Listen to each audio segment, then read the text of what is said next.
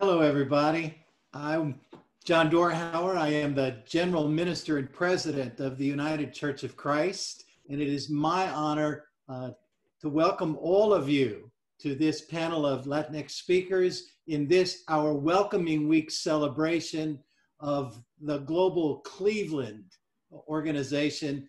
The United Church of Christ proudly sponsors Welcoming Week with Global Cleveland, and it is my honor to introduce our first speaker, Representative Jesús Chuy Garcia.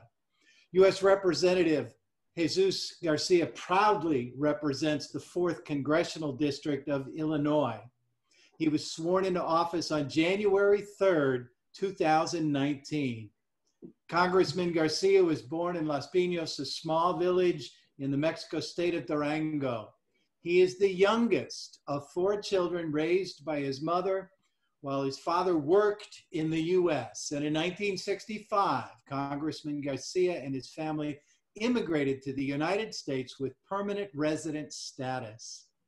Congressman Garcia fights to improve the lives of his working class neighbors, many of whom are themselves immigrants just like him.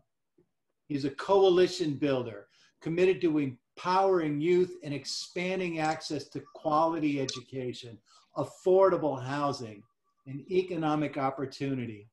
He currently serves as a member of the influential Financial Services Committee, as well as the Natural Resources Committee and the Transportation and Infrastructure Committee. Congressman Garcia has been an activist since college when he began organizing for workers' rights and more inclusive city services. He was elected committeeman of the Cook County Democratic Party in 1984 and quickly earned recognition as a coalition builder between Chicago's Latino and African American communities. He was then elected to the Chicago City Council, later to the Illinois Senate, State Senate, ran for mayor of Chicago in 2015, and was on the Cook County Board of Commissioners before being elected to Congress in 2018. Some of Congressman Garcia's influential legislation have been ending Cook County's cooperation with the Immigration and Customs Enforcement Agency, ICE, the first of any of its kind in the nation, preventing non-attorney immigration practitioners from levying unreasonable fees, passing the Language Assistance Services Act, which requires hospitals and long-term care facilities to provide resources for effective communication with limited English-speaking and deaf patients. And serving as a co-chair for the New Deal for Americans, which would establish the National Office of New Americans, reducing obstacles to U.S. citizenship and support the integration of immigrants and refugees into the social, cultural, economic, and civic life of our shared nation. More importantly, Congressman Garcia still lives in the Little Village neighborhood of Chicago with his beloved wife, Evelyn, and his 3 adult children. We here at Global Cleveland are proud to welcome Congressman Garcia to introduce today's panel as both a Mexican American and as someone willing to challenge the status quo in support of more inclusive and just policies and practices at the local, city, state, and national levels. Hello y muy buenas tardes. I'm Congressman Jesús Chuy Garcia, and I represent Illinois' 4th Congressional District. Thank you to Global Cleveland for the invitation. It's a great honor, un gran honor, to be part of this welcoming week, a national week of celebration that reminds us this is a nation of immigrants and newcomers, whether our families came over centuries ago or just a few years ago. Let me tell you a little bit about myself and the community I represent. As the first Mexican American in Congress from the Midwest and the representative of a predominantly Latino and immigrant district, my understanding of what it means to be an immigrant is a personal experience. You see, my story starts in Los Pinos, Tepehuanes, in the Mexican state of Durango.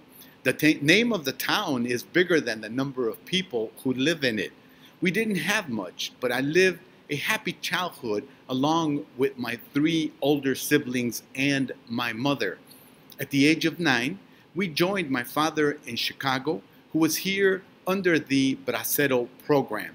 My life changed completely. I left behind one world to come into another, but I've never lost my culture.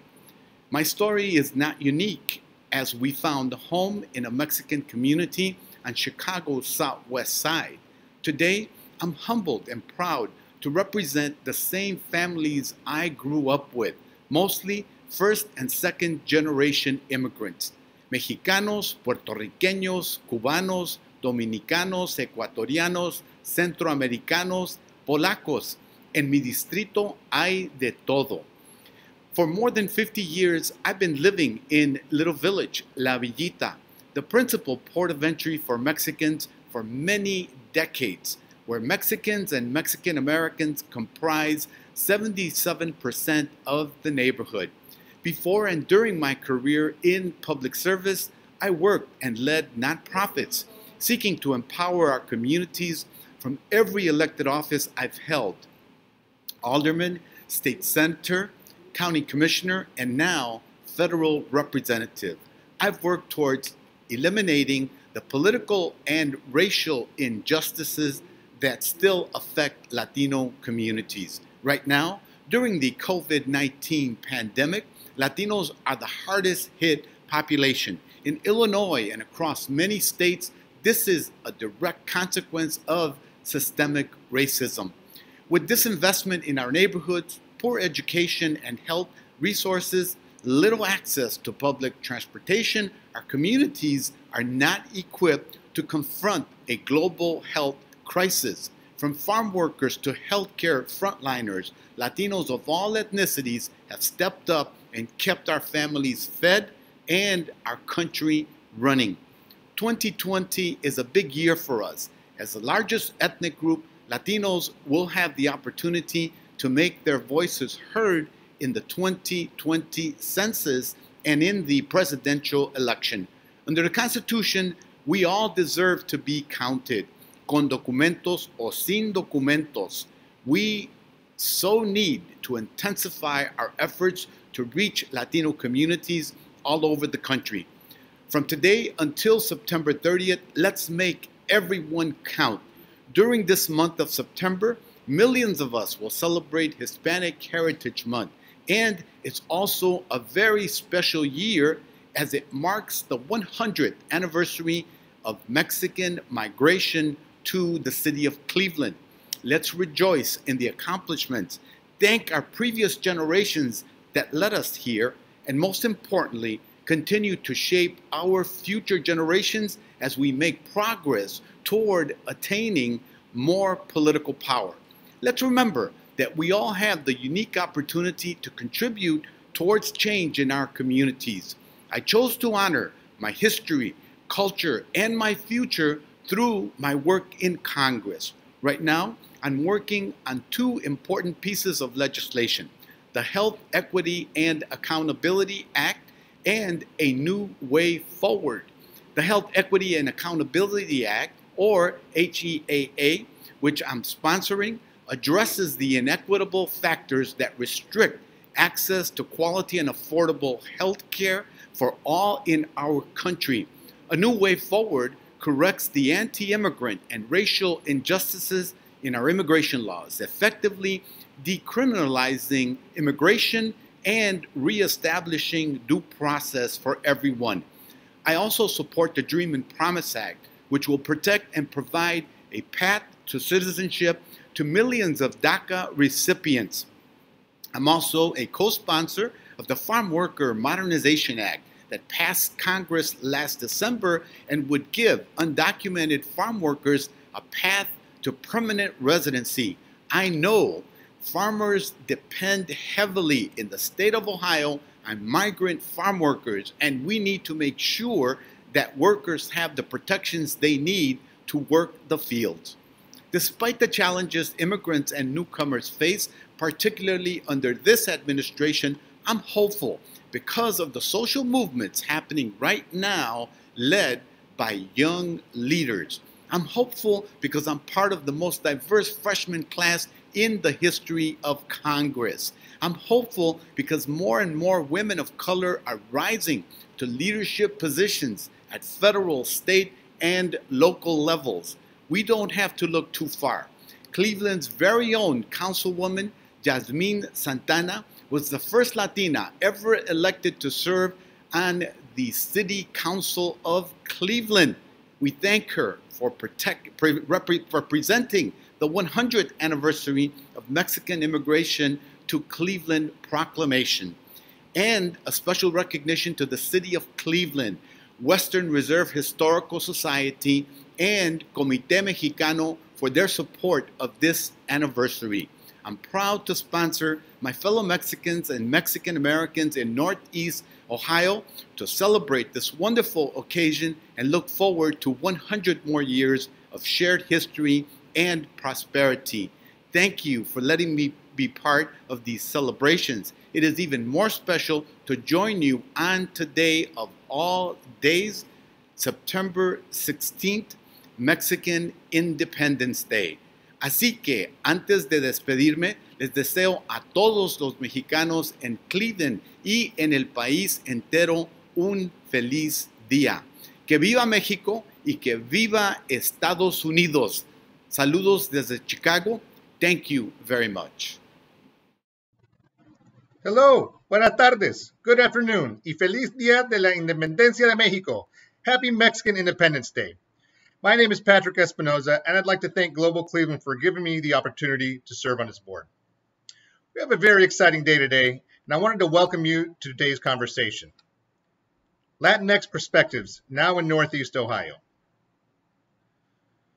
Today's conversation will be moderated by Nancy Mendez, Vice President of Community Impact at United Way of Greater Cleveland. Our speakers today include Daniel Restrepo, Founding and Managing Director, Restrepo Strategies LLC, Special Counsel for Jones Walker LLP, on-air contributor for CNN Español, and Senior Fellow for the Center of American Progress. We also have Keisha Gonzalez, Program Officer at the Cleveland Foundation. We have Marie Galindo, People and Cultural Operations Management Executive for Margaret, Wong and Associates. And we have Joel Martinez, Policy Analyst at the Centers for American Progress. I'm proud to be on the board of directors for Global Cleveland, who continues to push the envelope and set the temperature for inclusive change in Northeast Ohio. Today is Mexican Independence Day, and as we acknowledge and commemorate the 100th anniversary of Mexican immigrants to Cleveland, let us be grateful for today's conversation as another rope in the bridge that brings us closer together. Welcoming Week continues through Friday. Please join us for a Bavarian cooking demonstration tomorrow at noon, where Luis Hanika will be preparing a traditional Bavarian dish, Katzpatzen. Also, tomorrow for our panel, Advocacy, Allyship, Alliance, Cleveland's African American community leaders and African immigrant leaders. That discussion will take place from 10 to 11 a.m. And please join us afterwards for a Congolese cooking demonstration at noon and a musical performance by Janice Liu at 6 p.m. You can register for all these events at www.globalcleveland.com under the events section. Thank you, and I will now turn it over to Nancy Mendez. Have a wonderful time. Hi, everybody. And just one thing, I apologize so much. Thank you, everyone. And thank you, Pastor Reverend Dr. Dorhauer. And of course, thank you, Congressman Garcia. We do want to thank, of course, Dan Restrepo, Mario Galindo, and of course, our awesome Nancy Mendez. And we couldn't do this without Keisha Gonzalez and Joel Martinez. We also want to take a quick second and thank all of our sponsors, the Margaret Wong and Associates Law Firm, Dave's Supermarket, Destination Cleveland, the Legal Aid Society of Cleveland, the NRP Group, Medical Mutual, Eli's Landscaping, the Cleveland Metropolitan Bar Association, Dealer Tire, Cuyahoga County Board of Developmental Disabilities, the Katniss Classic Seafood Company, Bank of America, United Church of Christ, Marcus Thomas Cleveland Cavaliers, the City of Cleveland, Cuyahoga County, the City Visitor Guide, our Downtown Cleveland Alliance, and WKYC Studios. Thank you all so very much. Happy Welcoming Week. Happy Latino, Latinx, Hispanic Heritage Month. Now to our fantastic moderator, Nancy Mendez.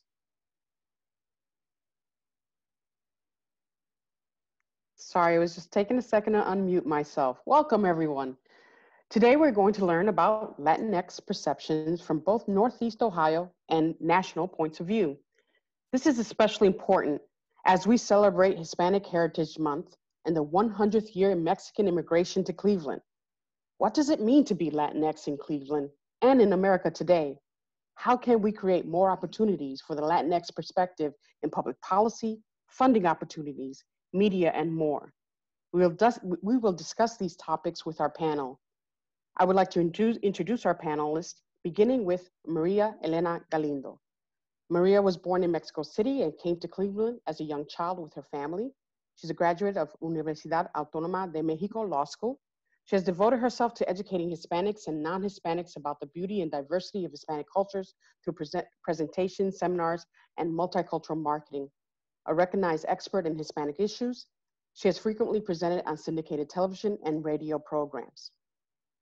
Keisha Gonzalez joined the Cleveland Foundation in June 2018 as the program officer for community revitalization and engagement. Keisha brings 6 years of dynamic placemaking experience. Prior to joining the foundation, Keisha served the Stockyard, Clark Fulton, and Brooklyn Center neighborhoods as the managing director of Metro West Community Development Organization. Keisha earned a Bachelor of Arts in Anthropology from our very own CSU and went to earn her Master's of Arts in Historic Preservation from the University of Delaware. Joel Martinez is a Mexico policy analyst for the National Security of International Policy team at the Center for American Progress, CAP. Martinez received his master's degree from the School of Global Policy and Strategy at the University of California, San Diego, where he focused on international politics and economic development within Latin America. He graduated with a bachelor's degree in Latin America and Latino Studies from the University of California, Santa Cruz. Dan Restrepo is the senior fellow at the Center for American Progress.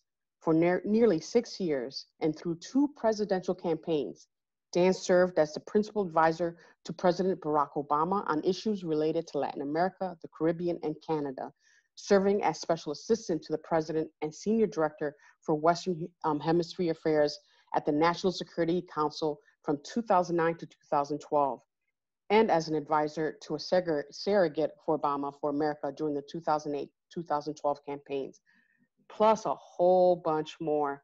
But I want to get back to the panelists and get going on some of the questions. Let's just get started with an opening statement from each of you. And if we could start with Mari, that would be great. Thank you, and I'm definitely honored to be here. I am not an expert, and although I am called one, I am here to learn from all of you, and what a wonderful opportunity to do so. And as Nancy had said, I am Mexican born. I was raised in Cleveland and then went back to college in Mexico thinking of staying there. Then my mother decided to open a small chain of Mexican restaurants, and I came back and became her marketing director at her little chain. And what I am hoping that we get from this wonderful panel is that we really tackle those difficult questions that we face in our own communities among ourselves. You know, many people believe that us Mexicans are always the immigrant, when in fact, for thousands of years, we have been part of the Texas and New Mexico and Nevada and Colorado for thousands of years. And one day we were part of Mexico, and one day we were, and of course Spain, and the next we were Mexicans, I'm sorry, Americans. So we do have Mexican Americans that go back 10 generations to the USA. We have participated in every war, including the Civil War. The valor that our armed forces have shown for Mexicans is incredible. We have participated in everything. We have astronauts, we have people in science, we have wonderful, wonderful professors and teachers, business people that are, you know, just coming in. We have a long history. We are the old timers and the newcomers to the USA.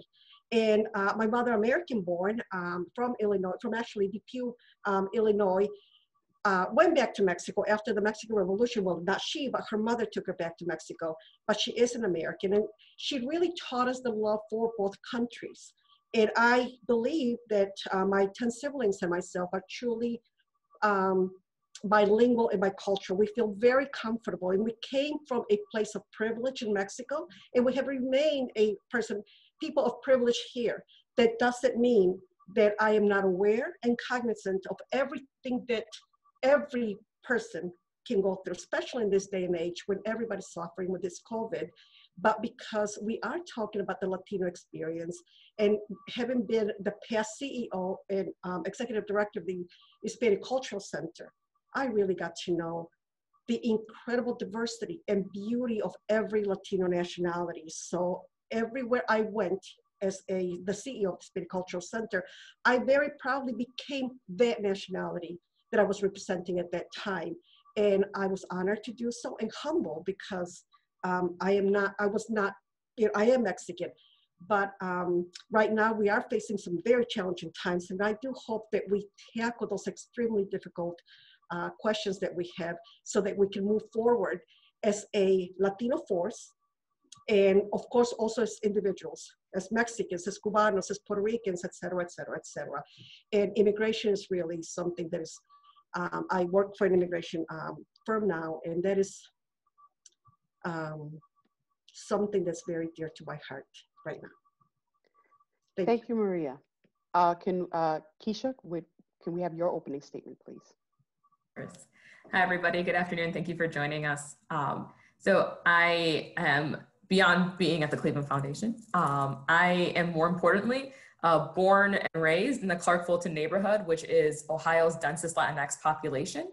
And it has been, quite honestly, one of the most forming components of my life that influences how I approach my work today, right? And I'm really looking forward to this conversation, really holding the intricacies and the complexities of what the Latino, Latinx, Latina identity really is, not only locally, but at a national scale. Because I think, like everything, we're forming, we're transforming, and we're actually entering, in my opinion, a whole new wave of solidarity, of closeness and alignment that's going to come into a really beautiful convergence, I think, as we continue to push forward and not only serving our communities, but finding ways to build partnerships with other communities like our Asian American, Pacific Islanders, and the Black community in Cleveland. Thank you. Joel. Thank you, Nancy, for moderating this panel, and to Global Cleveland for the invitation to participate and for putting this together. As already mentioned, my name is Joe Martinez, and I'm a second-generation Mexican-American currently based in DC, but originally from California. And for me, being Latino from California means being from a state with long-established Hispanic Latinx roots and with significant Hispanic Latinx political power today. For example, my home state has the highest Hispanic Latinx population in the country with over 15 million people. It has the largest Hispanic Latinx eligible voter population in the country with almost 8 million people.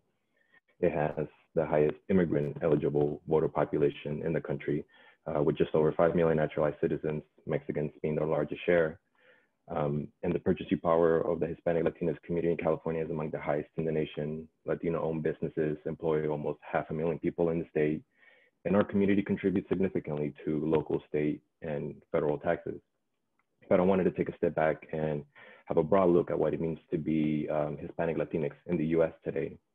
18% of the US population is Hispanic Latinx, making it the second largest racial ethnic group in the country after white non-Hispanics. That's nearly 61 million people. The Hispanic Latinx community has played a significant role in driving the US population growth over the last decade. From 2010 to 2019, the US population increased by nearly 19 million people. The Hispanic Latinx community made up more than half of that, with almost 10 million people. At the same time, with the median age of 30, Hispanic Latinx are among the youngest racial ethnic groups in the country. Also, traditionally, the Hispanic Latinx population has been concentrated in the West, Midwest, Northeast, and in the South of Florida. But in the last 10 years, it was actually in the South as a region that experienced the biggest Latino population growth, particularly in states like Georgia and North Carolina, where 20 years ago, you wouldn't find much of our community there, but now there are over 1 million Hispanic Latinx in each. And lastly, 32 million Hispanic Latinx are projected to be eligible voters in this November's election, making it the second largest racial ethnic group, again after white non-Hispanics. And From a big picture perspective, this means that to be Hispanic Latinx in the US today is to be part of the second largest racial ethnic group in the country, be part of more than half of the total US population growth in the last 10 years, be among the youngest racial ethnic groups in the country, part of a community that is geographically spread out throughout the United States, and a community that is projected to be the second largest racial ethnic group of eligible voters in this election. Thank you, Joel.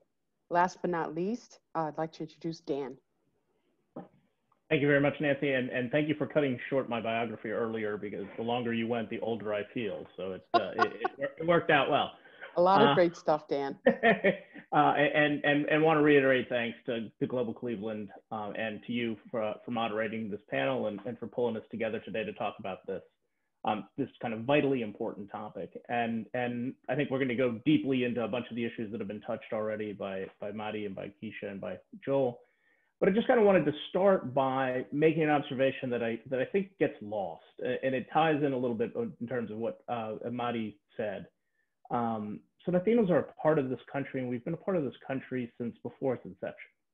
And I think that's super important to think about and to reflect deeply on, because there's a common narrative when looking at the Latino population in the United States from outside the population, to attempt to other Latinos, to attempt to separate Latinos out as something different and something not American.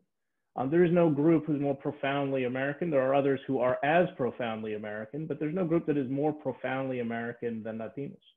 And the multi-generational history that folks who hail from the Latin world have played in the history of this country, I think often gets lost.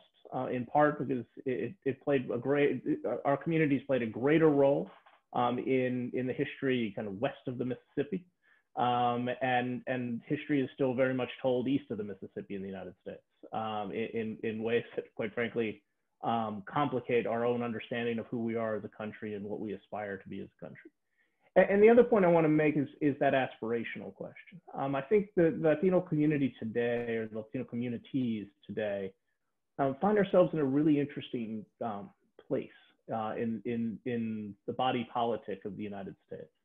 In many ways, the guardian of the American ideal, not the lived experience, not because the lived experience in the United States falls well short of the ideal of our nation and the idea of America.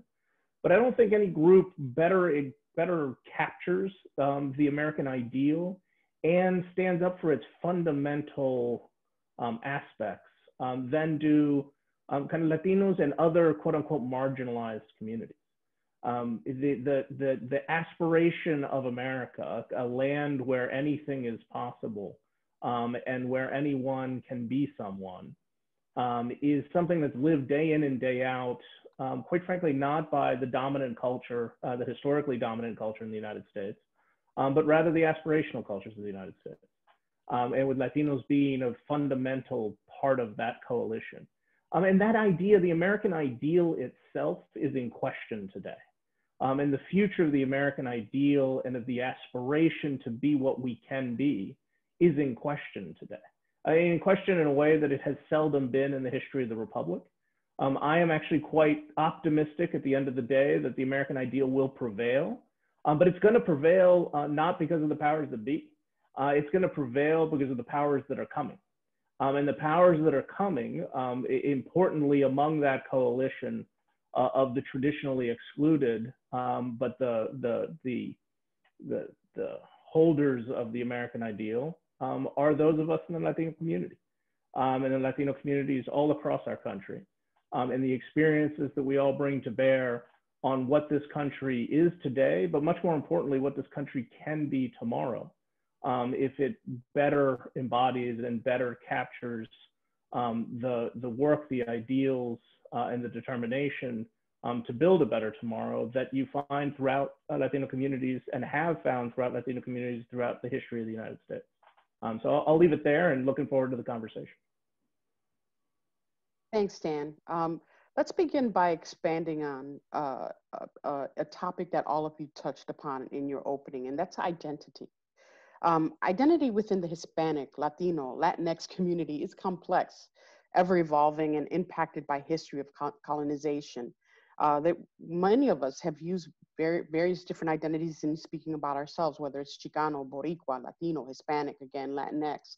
So my question to all of you is, can you discuss your identity and how you define yourself, and maybe talk a little bit about the intersectionality of the Latino experience in discussing your identities?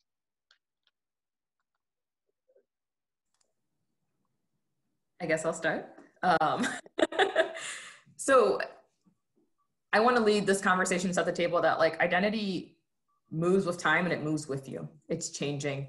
I think that if we sit and we talk about any sort of identity, right, and assume that it is monolithic, it's a big mistake. And I think it's a hindrance to us moving forward as a people, us moving forward as community. So I really want to lead with that. As I think about today and where my personal journey has really brought me around identity, I've definitely elevated to the forefront, really being Latinx first and foremost, as someone who was born and raised in the US, with a real close alignment with really identifying it as a Boricua, as a Puerto Rican. And third, being American, right? Because I think my cultural dynamics, right? The nuances of my day-to-day, the things I elevate, my mannerisms, I talk with my hands all the time, right? Like these sorts of things that we learn and we're enculturated into, those impact my day-to-day significantly more than all the other components of identity that come behind it, right? And I think we're seeing that resonate significantly more today than I have ever seen across professional sectors. When we look at the ecosystem in Cleveland, around how folks are associating with identity, and within the Latinx, Hispanic, Latino context, folks are bringing those nuances to the forefront, and they're bringing their whole selves to the workplace and to the body of work, and influencing it in a way that's been really transformative. And from my reflection, has moved bodies of work 10 times faster than generations before. Right. And I think that's really, really important for us to think about and consider. I think very often and I say this as someone who was taught this, right? To change your way and your being so that they don't think other of you, right? And I started my career, right, thinking that I have to conform to the spaces of which I'm entering, and that wasn't very fruitful. So as I've found myself and ground myself more and more in identity and who I am, and bringing that to the forefront as an asset, right? As something that is marketable, something that should be monetized.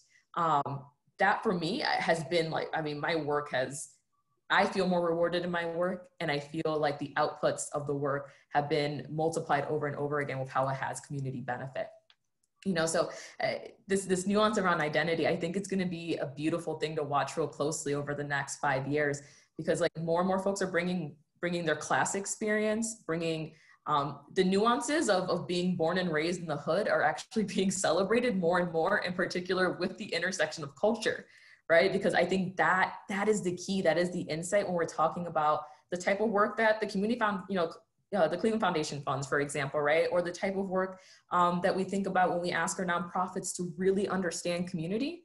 It's about allowing those practitioners to bring their whole selves and bring their whole identities to influence that body of work. So I could go on and on. I want to make sure that, we can all capture that. But yeah, like leading with that freedom of identity and the intersectionality of it, I think could be key in transforming the next 5 years of work, in particular in Cleveland. Anyone else want to jump in? And just a quick reminder, we had a couple folks raising their hand, and we will, if we could just please wait till the Q&A session to ask your questions. With that, anyone else would like to jump in? Well, go ahead, Joel, please. Thank you. So from my personal experience, I was born in California, the son of immigrant parents from Mexico. English is my second language. And I was also raised in Mexico for some years as a child. And once being back in California, I grew up in an immigrant household that had still strong ties to Mexico. And given California's history with Mexican heritage and the significant presence of the Mexican community there, my identity growing up was either Mexican American or Chicano. And I feel comfortable with the thought of belonging to two different countries, and my identity reflected that. I, of course, was aware of the broader Hispanic Latinx community in the US, but I didn't really put much thought behind identifying in a broader term. It wasn't until I left California and moved to the East Coast that I started identifying as a Latino, mainly because that heavy presence of Mexican identity was no longer around me. And I was around other folks from Latin America and the Caribbean that obviously do not identify as Chicano or Chicana. And even though my preferred way to identify is still as a Mexican American, I am comfortable identifying now as a Latino from California of Mexican heritage. But that for me was an evolving process over time. Mari? I know You're you on can mute. see my mouth move, but Yeah. you can't hear me. I'm hoping to add some value to what both Keisha and Joel has, and everybody has shared. One of the things that I often talk about is the fact that I flew into the USA, and the fact that I did not have to cross the border, that I did not have any problems becoming having a legal status because of my American-born mother. And that does not take away from what I need to do and what I was taught by my parents as paying forward. When we first moved to the USA, my grandfather had already been here, coming from Denver to Depew, Illinois to Cleveland, Ohio in the 1920s.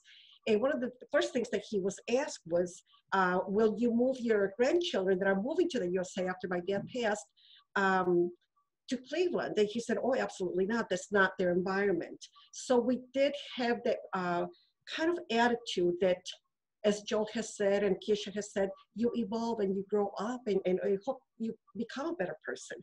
And knowing that we moved to a lily white neighborhood, we went to lily white schools, we just felt very comfortable because it really mimicked what we had in Mexico. But as my world grew and I started volunteering and doing quite a few things. I started volunteering as a 14-year-old in the Hispanic Catholic Church. So I used to travel, and it was wonderful that my mother never stopped me or said, it's dangerous. That's a dangerous neighborhood. You don't want this. Those are not your people. As a matter of fact, she said, we are all of our people. And it is your duty and your responsibility to actually help out and pay forward, because anything can happen to any of us, which is true.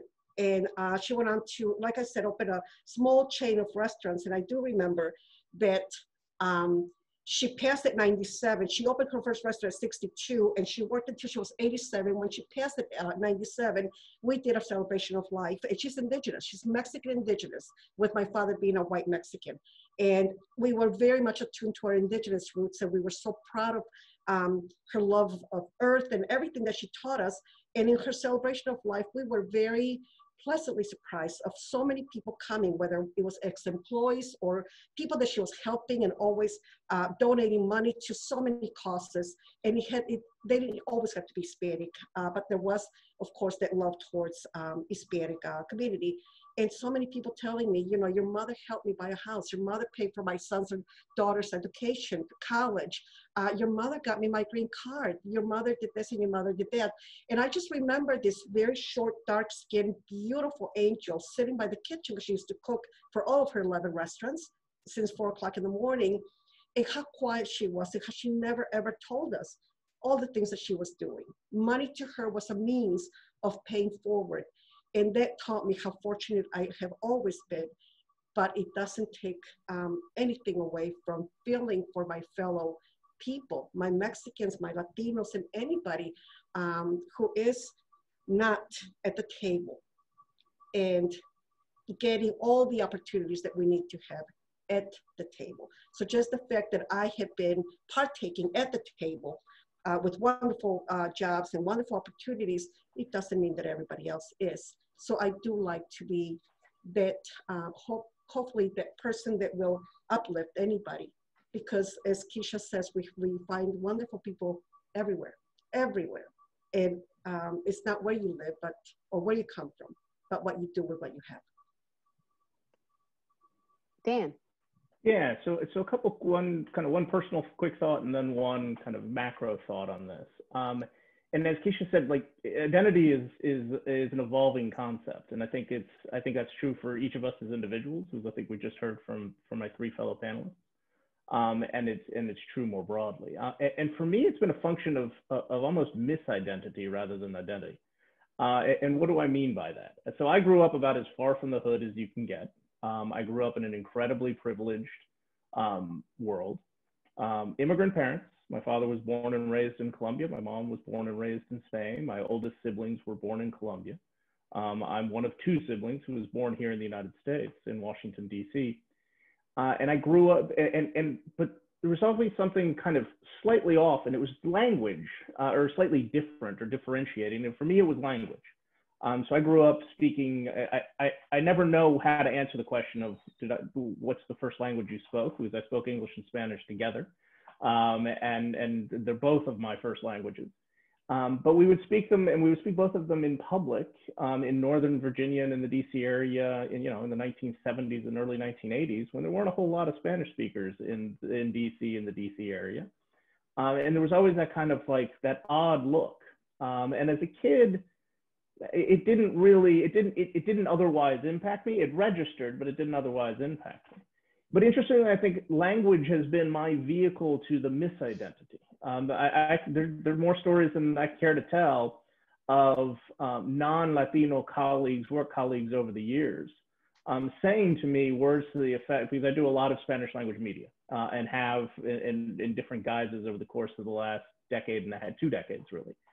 And in one story, just exemplary of it, like one day I was on my way to work with 2 colleagues and I was describing I had to get back to the office because I had to do a Univision interview. And this colleague of mine looks at me and goes, oh man, how embarrassing that we have, a white guy doing the Spanish language media for us. I'm like, well, not as embarrassing when you stop and think that the white guy is a Latino.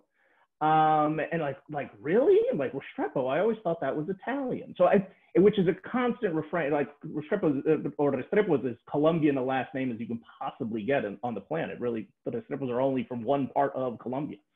But so it's that misidentity dynamic that I think has always been kind of interesting for me to wrestle with, and that language in some way is the vehicle by which it has manifested itself. And like Keisha, as you guys can tell, I talk with my hands as well. But going from the personal to the broader thing, I think one of the really interesting things that has happened among Latino communities, and Joel kind of got to this, and Joel kind of, for Joel, it happened moving from the West Coast to the East Coast, which is an enormous psychological dislocation, if nothing else. And because Washington's a very different place from just about anywhere. Like all capital cities, it's very different than the country that it is the capital of. One of the interesting dynamics in this kind of pan-Hispanic, pan-Latino, Latinx, the mere notion of this broader identity that we are all part of, regardless of kind of which version of the hyphenation we are, right? Whether we are Puerto Rican or Mexican American or Colombian Spanish American in my case. The interesting thing is it's very much a phenomenon of the last decade and a half in the United States, in terms of folks with Latino backgrounds identifying as Latino or Latinx or Hispanic. And it's largely been a defensive mechanism. It has largely been that the othering that I talked about earlier, the kind of systematic othering, some use Mexican quite broadly in public discourse these days. One person in particular, when he's talking about Mexico and Mexicans, isn't just talking about Mexico and Mexicans, we're all Mexican. But the notion of Latino became this kind of collective identity as a protective mechanism, if you're coming after any of us, you're coming after all of us. Which has been this really interesting evolution, because it used to be, and there's still a great deal of differentiation among the different Latino communities, but there's that now commonality, kind of a commonality by necessity, to say, wait a minute, you're not going to other us, you're not going to divide us out, you're not going to exploit differences while you're coming after us. And there's grown up over the course of particularly the last 15 years, this pan identity. And there's a bunch of power in that pan identity. And I think kind of untapped power so far. I think we're only beginning to see the edges of what can be done by kind of leveraging what was a defensive mechanism into something much more creative. Thank you so much, Dan. Oh, sorry, Nancy. Go right ahead. I want to build off a little bit because like that, it reminds me a lot of, some of the conversations I've been having, in particular with, I'm a millennial, right? With other millennial Latinos. This embodiment of the collective Latino identity also allows for people to deal with this reckoning we're having around our individual identity at a very like personal, spiritual level. I'm going to get a little meta in this, right? But like, I think some of the things that we have to really think about is that some of us are really starting to figure out that like, because history has been not necessarily delivered in the most honest context to us, that we're starting to hear things about our ancestral narratives that we see injustices and how we've had identity imposed on us. Mm-hmm.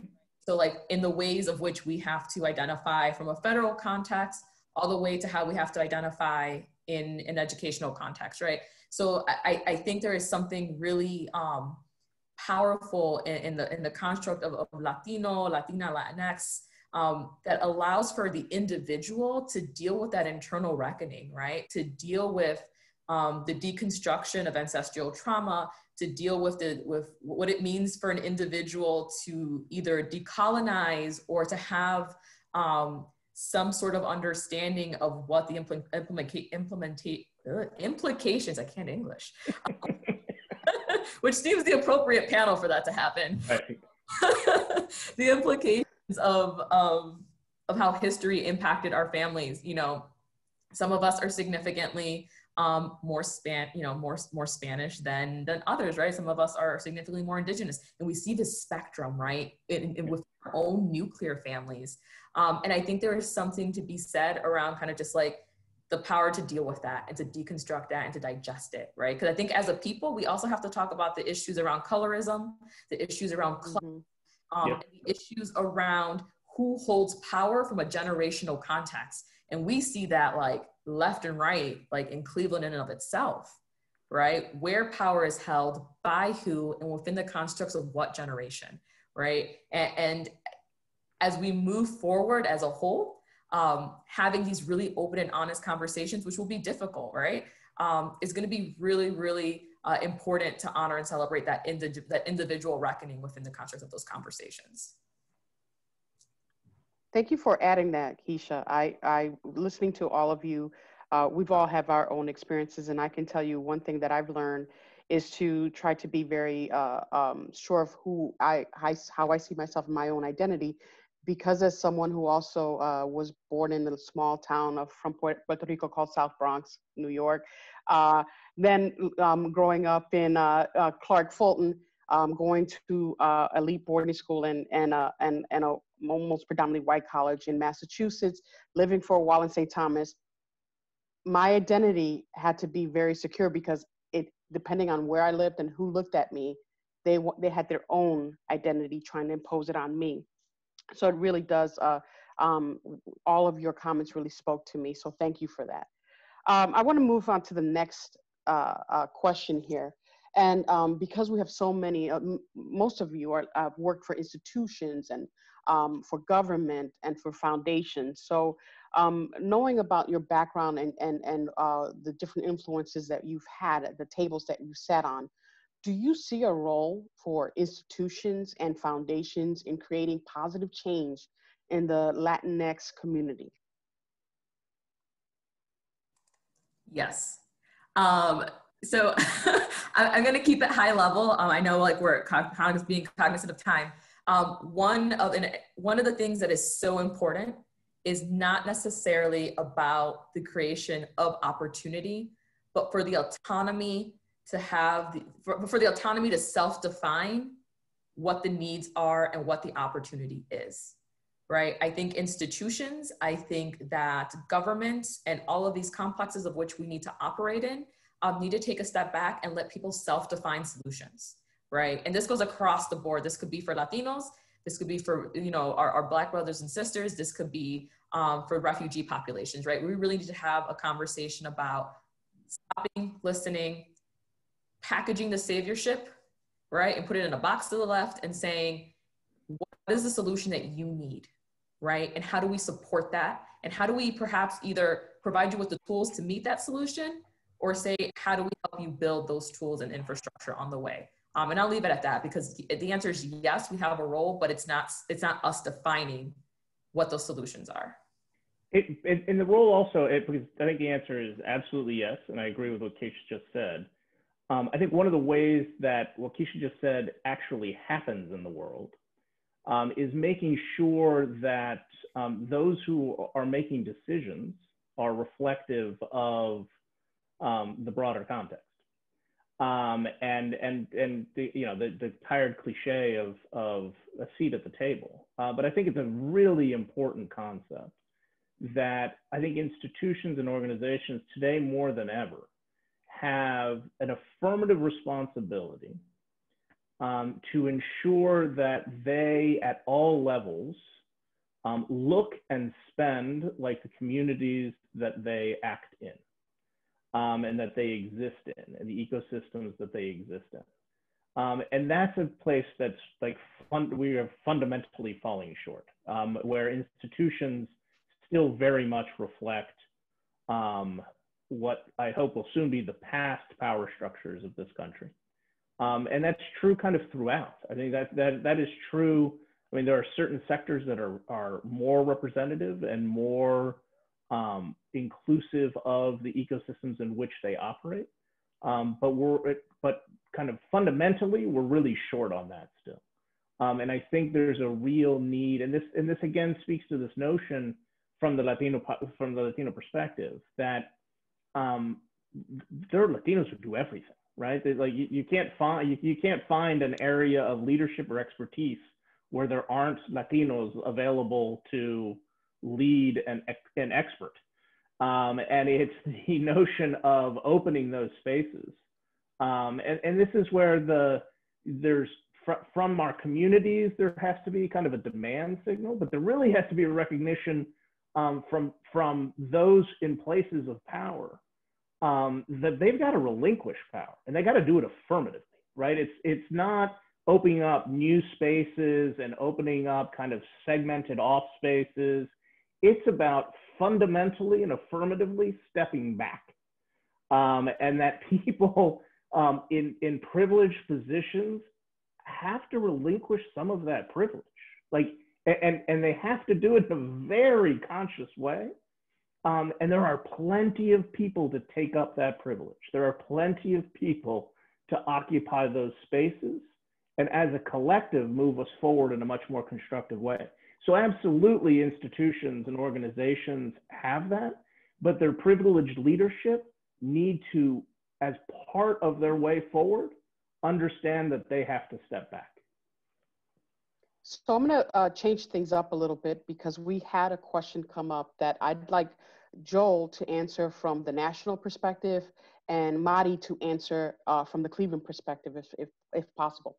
The question is, we seem to be forgetting the experience of the recent immigrant and first-generation immigrant in this conversation.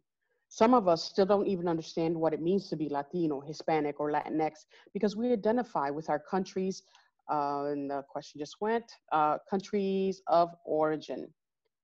So they want to talk about how they can be included into the whole conversation of identity. Yes. So sort of referencing back to what I mentioned earlier, I'm a second generation son of immigrant parents, and I identify as a Mexican American, but there is this sort of understanding that the farther you are in generations, the less you identify with either yours or your parents' country of origin, and you start to sort of gain that more of a broader American identity, and you feel like you don't need to label yourself as being from a certain racial or ethnic group. For some is a lot easier than others, especially when you're white passing. For those that are not white passing, it is sort of not, it's definitely not that easy to just say, I'm an American, no matter what you say, because the other person looking at you is saying, well, you don't really look like it. So yes, I believe if you're either a first generation or recent immigrant in the U.S., you can be part of that conversation of the broader sort of Latinidad, and you don't have to feel sort of that you don't belong to that, because even within those second, third, fourth generations Latinos, like we are ourselves like struggling also with that, like almost like an identity crisis. But at the end of the day, we have the Hispanic Latinx community in general to fall back on, and strength is in numbers, you know. And I mean, again, 32 million projected Hispanic Latinx are going to be voting in this November election. That's significant political power that is not only for the U.S. born, but also for those foreign born folks that are included within our community. Well, coming to Cleveland as a 10-year-old, we were raised to not only love this country and honor the USA, but definitely honor our beautiful, beautiful language, which is a second language to Mexico, of course, Spanish, since my mother did not speak an indigenous language. And so we grew up feeling like we own the world, and we're bilingual, and we are Spanish speakers, and we're very proud, and we own this land because my mother was indigenous. I mean, those are the things that we grew up with, that everywhere we went, we were just like, move out of my way because, you know, I'm here. And they gave me a lot of support because it came from the family. And as like I said, as I started growing out and noticing that not everybody felt like that, and participating in the Cleveland Art Museum panels, etc., I noticed that I was usually the only Latina there. And I started asking, why we're not inviting other people? And I realized, you know, your upbringing of privilege has really somehow cut ties to what the reality is of all of us, of anybody, whether it's an African Latino, an Hispanic Latino, a white Latino, etc. And I started learning so much. So here in Cleveland, not only did I have a very strong family support, but also the Mexican community that came in Cleveland, and they opened the Azteca Club to help the Mexicans that were coming here to work, gave me a wonderful foundation to understand, okay, so how do we open the doors to everybody? Because not everybody feels welcome. Not everybody feels that we have a seat at the table. And I started to talking to people, and I do remember I had a teaching job, and I actually traveled to Puerto Rico to learn the Puerto Rican culture, because I knew nothing about the Puerto Rican culture. Most of my students were Puerto Rican from low-income background in the near West Side. And that really fueled, I think, my advocacy for opening the doors for everybody. One of the first jobs that I had after graduating from college was working for McDonald & Company, which was at that time Investments Lily White. And that is the first time that somebody actually questioned, what was I doing at a company like that? What would a Mexican woman know about investments? And of course, I took it as a joke, and that was the time to really push. But again, I was in a position of power where I could hire people, where I could move forward in letting people know not everybody's here at the table that we should be, and you'll be surprised at the depth of knowledge that we have, and experience, and talent, and intelligence, and I could go on and on and on. So that has always been my experience, my very personal experience, is to always help forward in gratitude of, you know, what I have learned and how I lived, and my upbringing, etc. So here in Cleveland, we were very lucky as Mexicans because we had wonderful leaders with the Azteca Club and helping initiate other nonprofit organizations like the Spanish American Community. Why? Because these Mexicans came from Texas and they were fluent in English. So they were helping the newcomers from Puerto Rico, there's US citizens, the newcomers from Puerto Rico that did not speak English. So creating these opportunities to me was such a source of pride to be a Mexican in Cleveland, because I was surrounded by leaders from Texas that knew our senators back in Texas and were now in Cleveland. And they were at the table and they were not quiet. One of them was Zulema Carrion, who was, you know, a true leader. Our Dolores Huerta in the Cleveland. Danny Cárdenas from Mexico, my grandfather. I remember telling us how they opened the Azteca Club and this immigrants started coming here from Hungary and Italy and other countries. The Azteca Club was open to furnish their homes when these families were coming from. So I think it's an unusual position to be in a city where these Mexicans and most of them married out into other nationalities. They did not, there is no Mexican community in Cleveland. We all married outside of the Mexican nationality, but that pride in Mexico and stay with us. The fact is that my mother's grandchildren and great-grandchildren being born and raised in the USA, and whose, you know, our husbands and wives are not Mexican. They're all bilingual. They all speak Spanish, and they feel very proud of their Mexican roots. And we have made sure of that. And I never forget my mother telling me, if you are bilingual, you already have a college degree. Why? Because other people have to go to college for at least at a master's level to speak the Spanish that you speak. So there was always a sense of pride. And so it's not just the family, but actually the Mexican community in Cleveland that became leaders since the 1920s with people like my grandfather and all the wonderful leaders that we had arrived here in Cleveland. So my experience has always been different. Thank you so much, panelists. It's crazy how fast this time went. Post-COVID, I would love to see Dan and Joel come visit us in Cleveland. I want to recreate this panel let's have a much more extended conversation because I do have some really good questions for both of you looking at your bios as well.